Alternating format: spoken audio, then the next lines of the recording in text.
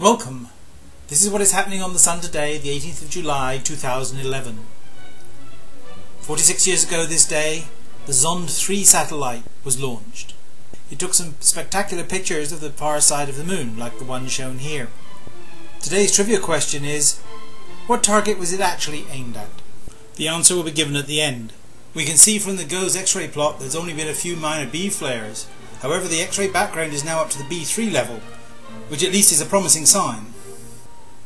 We find there's still a lot of activity as far as sunspot regions are concerned. The region that's been growing rapidly near the northwest limb has been now numbered 1257.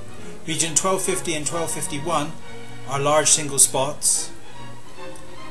Both region 1252 and 1255 are back again. Region 1256 is still there and has maybe grown a little bit. And region 1254 continues to show slow but steady growth. There's a new region coming over the northeast limb which hasn't been numbered yet, but that was showing some activity, at least according to the Coronal movies.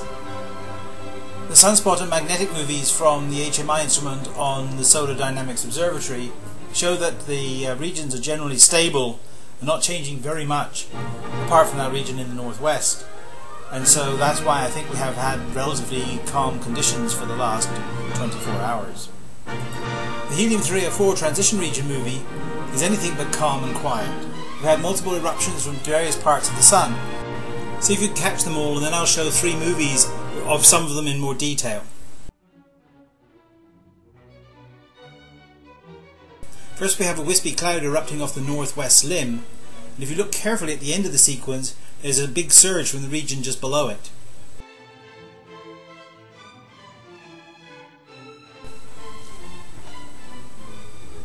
Next, off the southwest limb, we have a similar sort of eruption. You can see this twisted set of loops arcing high up into the corona. Last but not least, we have this weird set of loops. They seem to come out of this region on the northeast limb, arc back towards the surface, but then suddenly turn away again and go back up into the corona. Weird. In the low temperature coronal movie, the first look in the northeast, where that new region coming over the northeast limb is showing quite a bit of dynamic activity. I'd like you to pay particular attention to the northern part of the coronal hole in the western hemisphere. You will see that it disappears steadily as the region in front of it develops. I've made a more detailed movie of it so you can see it more clearly.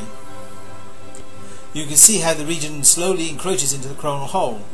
What's happening here is the open field lines in the coronal hole are connecting back to this region and brightening, so the hole effectively is destroyed. The SOHO coronagraph data is still having problems with the software, but there is enough data available just to show a beautiful coronal mass ejection off of the west limb, probably associated with one of the eruptions I showed you earlier. The ACE data show us that there's been a sudden increase in the temperature and the speed of the solar wind, but the density has remained relatively constant. The Arctic auroral zone doesn't seem to be very agitated at the moment, and the KP index has been varying between 0 and 3, which is considered quiet. So in summary then, the X-ray background has risen to the B3 level, the sunspot number has increased to 101, the radio sun intensity has increased to 104, the solar wind speed has increased to 475 km per second, with a density of about 6 protons per cubic centimetre. Geospace conditions remain quiet.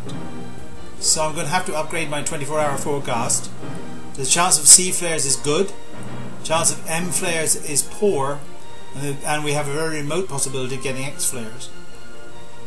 The sunspot number will remain high, the chance of getting CMEs will remain high, the solar wind speed should go higher, but the chance of getting a major geomagnetic storm in the next 24 hours is relatively poor.